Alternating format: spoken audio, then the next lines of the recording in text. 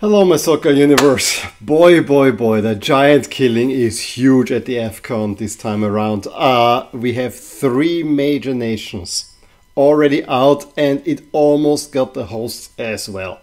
It was right on there. It was a disaster already what happened to them, but they're staring right at it. And when there are giant killings, there are also some big surprises happening. We already talked last time around about the Equatorial Guinea and Cape Verde, who are not that big surprises anymore. But Mauritania ousting Algeria has to count as one of the biggest surprises that the AFCON has ever seen. That's a team that has never even led in an AFCON game. And with the first lead, they pull off the huge upset. So major news there. I think it's also surprising then Angola winning the group, an Angola team that hasn't been in the AFCON for quite a while. And you know, also Mali, while being a notable name, they never have made it to a World Cup again, winning a group. So really gripping action. I have to say, especially the groups A to D, the finales were absolutely edge of your seat stuff. Yesterday was then a major downer, I have to say. It kind of went always, it hit a climax with groups B and C, and then went a teeny bit down afterwards, but it was still major fun to do that.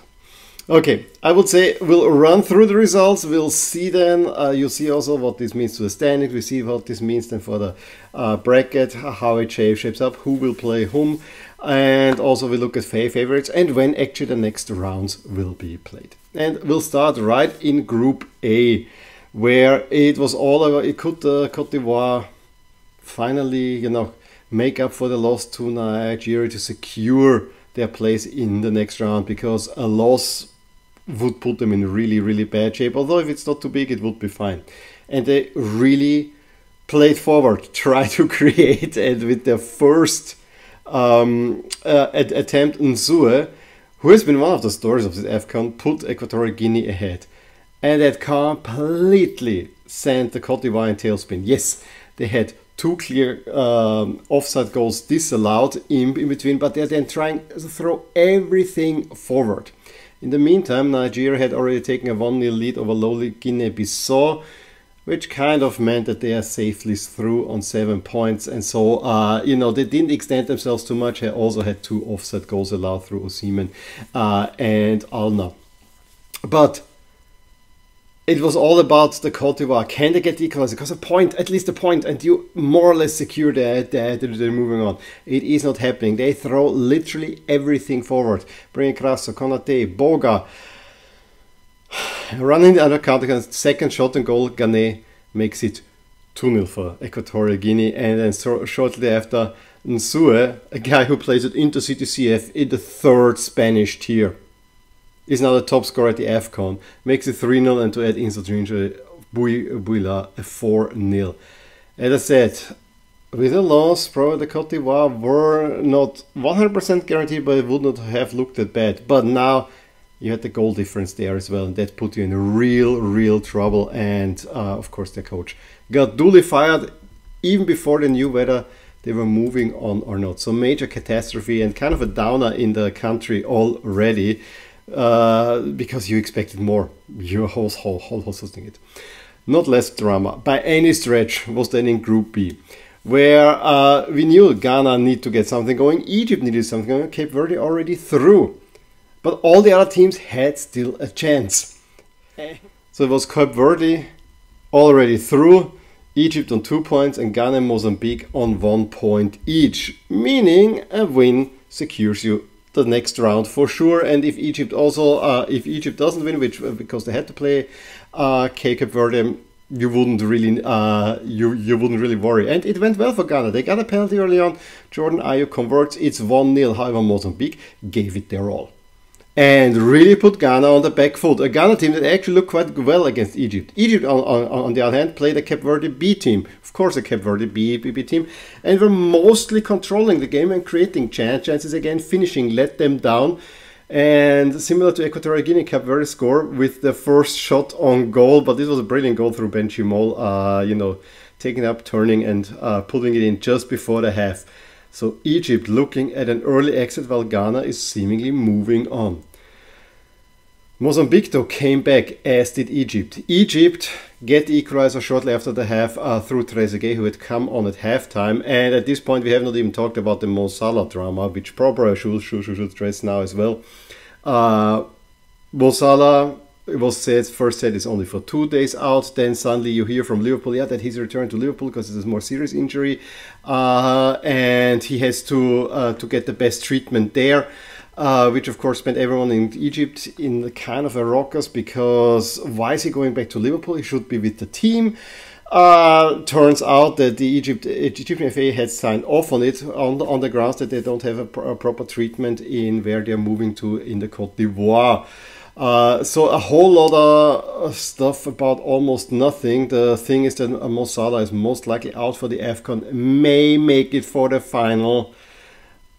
Not 100% because I'm not sure if Egypt will make the final, but we'll talk about that a little bit later. But let's go back. Ghana is leading. Egypt have a point. They are sitting now 3 points in third place. That could be enough, which would be enough to qualify them. However, as I said, Mozambique really gave it their all, created chances, and then they give up a relatively stupid penalty. It was a hands penalty, and they also kept arguing a little bit too much about it because it was actually pretty clear that this was a handball. And Jordan Ayew also steps up again and makes it 2-0, and you think Ghana cruising through that, extinguishing the bad spirits from last time around. But as I said, this Ghana team, I don't know how they made it to the World Cup. I mean, we know how they made it to the World Cup with a relatively lucky win over Nigeria on aggregate goals. But we're going into stoppage time, and Mozambique get a penalty, and it is 2-1. Literally at the same time, Mustafa Mohamed, after Trezeguet assist, lobs the ball over the keeper, and Egypt having a 2-1 lead. Egypt are through. They are celebrating. However, was it offside or was it not offside? Was it a handball? It was a lengthy VAR review. In the meantime, Mozambique equalized against Ghana. At that moment, Ghana are out. And after the Egyptian goal is finally given, Teixeira very quickly equalizes for the Cape Verde Islands. However, it is enough for Egypt, who with only 3 points and 3 draws actually secure a second spot, while Ghana and Mozambique are out. And to be honest, Mozambique looked much better than Ghana in that one, and that would have been another surprise. But at least Egypt are through, and we may see Mo Salah again at the AFCON. Now, going over, that was already a whole lot on Monday. Tuesday. Didn't let up as well. I mean, Guinea, Senegal, the story is quickly told. Senegal win 2-0. Second, Ndiaye late on make it 2-0. Yes, Guinea through because they had already 4 points. So this was relatively inconsequential. However, the Gambia against Cameroon, that was a head-to-head because both were out with a draw. So you needed a win. And the game was a big stalemate for most time until Toko Ekambi breaks the deadlock. 56th minute, it's 1-0 Cameroon. And at that point it was deserved. So, but then the Gambia came back and turned the game around. Jallo gets an equalizer, and then Colley in the 85th minute put Gambia in the lead. You think there is the big sensation is coming. The problem is off the kickoff, they were celebrating too much. Gomez deflects the ball in his own net, and it's 2-2 again. Again, both teams are out. It doesn't help. However, Wu for Cameroon makes in stoppage time the 3-2. And then to top it off, Sané actually got an equalizer again, but this was hand of God stuff the way he punches it into the net. But it tells you how close this was for Cameroon. Yes, Cameroon are moving on. They're even moving on in second place. But they were so close of being eliminated. With 5 minutes to go, plus stoppage time, they were out. The Gambia really had them. They put them really on the back foot. I feel a little bit sorry for the Gambia because they were such a nice story already last time around.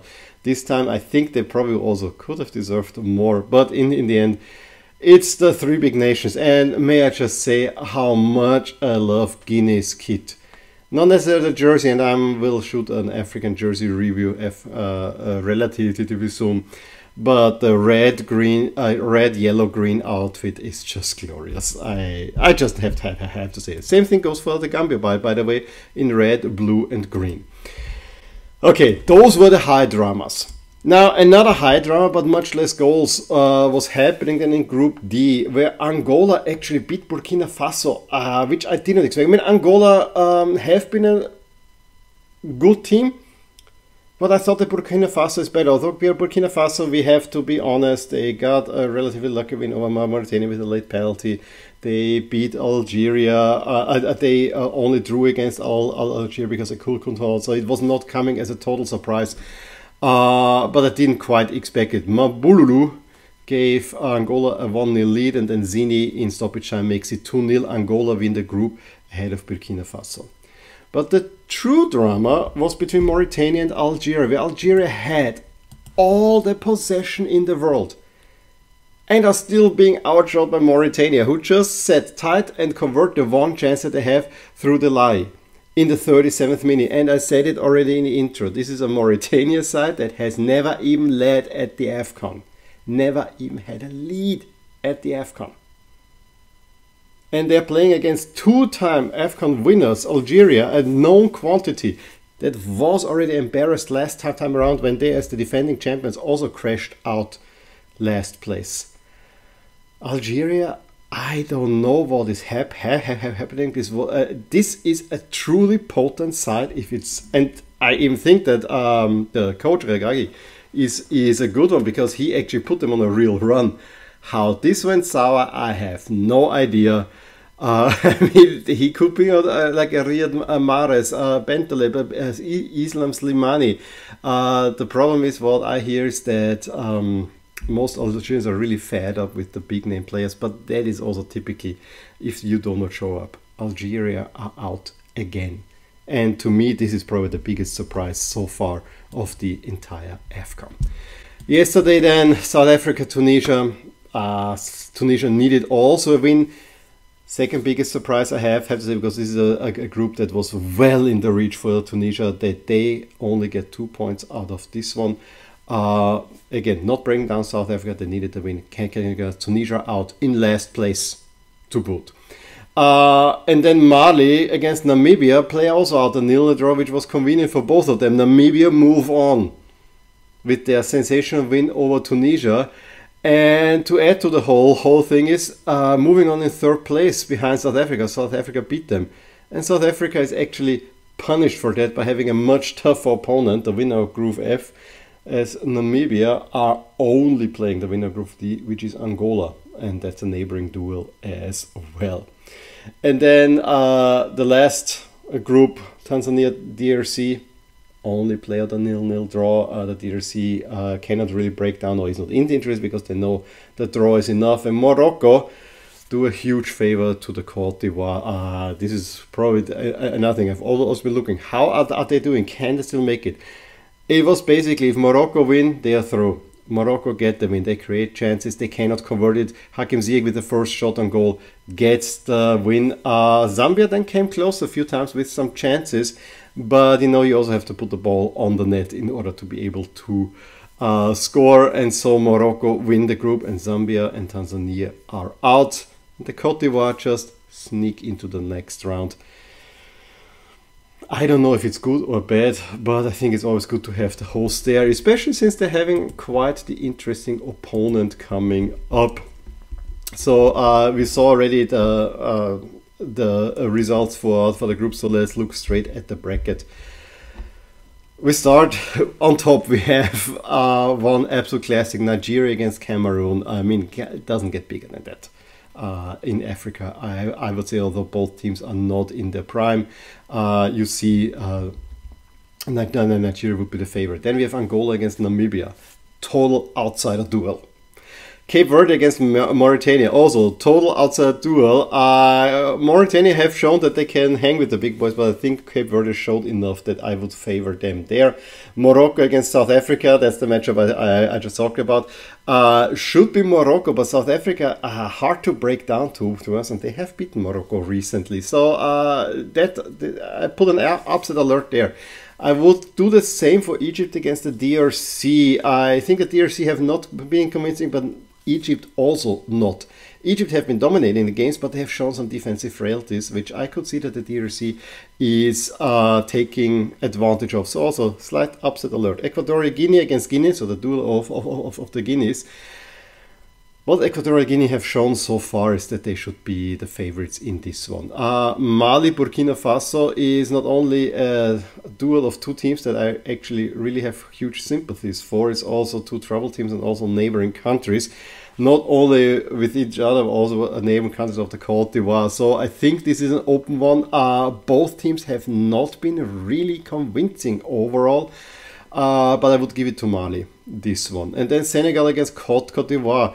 I would love to give an upset alert, but what the Côte d'Ivoire have been showing would be a major upset if they can oust the defending champions. Having said that, let's look at the expected bracket. So always the favorites moving on. So we would have Nigeria, Angola in the quarters. We would have the, Cape Verde against Morocco, and that is one where I put a major upset alert there, because I could see this happening. Same thing for Egypt against Equatorial Guinea. We could have really two absolute outsiders in the semi-finals, although one would expect a big name to go through. Then if Mali move over to Burkina Faso, they will face Senegal. I think Senegal look really solid. To me, they're not great, but they were also not great at the last AFCON, but they look most convincing. So I would see Senegal moving on from there. Then we would have a rematch. If it goes by form, as I said, Equatorial Guinea and Cape Verde, I think are capable of making it to the semis. Nigeria against Cape Verde. I like the offensive power of Nigeria. They have shown also some defensive prowess. We gotta see. However, if Morocco moves through, I think, yeah, it would be an open one. I actually think that Nigeria have a chance, although I would probably see more Morocco going through. They have overall the higher quality, a more balanced squad. Having the thing is, there's not really one team where I say they are really looking good, maybe except for Senegal. And if Egypt moves through against Senegal, it's a replay of the last AFCON final. That would be great as well. Senegal have too much for that, so we still look at the Morocco-Senegal final for now, which is also reflected in the overall favorites. Yes, Morocco probably have the slightly easier path by the ratings. It is not easy. I think that the Cape Verde Islands are seriously underrated, and even South Africa is not that easy for them. Senegal on the other side, I actually think I like Senegal's chances when I just look by gut feeling a little bit better than Morocco's, but the model of course is based on ratings, and there Morocco has it much easier. Egypt and Nigeria, because they have a relatively clear path to the semis, relatively, but you know, there are some other realities as well. When will the next round be played? Well, it starts with Angola and Namibia, and then at the same time as Milan is playing Bologna, unfortunately Nigeria play Cameroon. Box office stuff, although I don't expect a great game. Although the last time they played in 2019, this was a great game. The duel of the Guineas and Egypt DRC followed then on Sunday. I think this, especially Egypt DRC, sounds like a really interesting one. A big one would be Senegal against Côte d'Ivoire. I think this is must watch in a way. I personally like Mali against Burkina Faso. As I said, those are two teams that I like a whole lot, and let's see who will move on. In any case, that was it from me from the AFCON group stages. Take a little breather. We have 2 days off. So it starts on Saturday until Tuesday. And then we can get back into the AFCON action. And now it gets really exciting. I'm expecting actually quite a few penalty shootouts as well, especially when the smaller nations are involved, because they will probably be a little bit more defensive. In any case, please let me know how you have enjoyed the AFCON so far. Who do you think will win it? As I said, my model says Morocco. I still feel very much Senegal, and I could see Nigeria making a run. Just putting it out there right now. In any case, give me a thumbs up, and I'll talk to you soon about more stuff in my soccer universe. Bye. Hey there, I really hope you enjoyed this video, and if you did, here are some videos and playlists that you may enjoy too. Also, please consider subscribing to my channel and hit the little bell icon so you get notified whenever something happens in my soccer universe. And with that, have a wonderful day. Bye.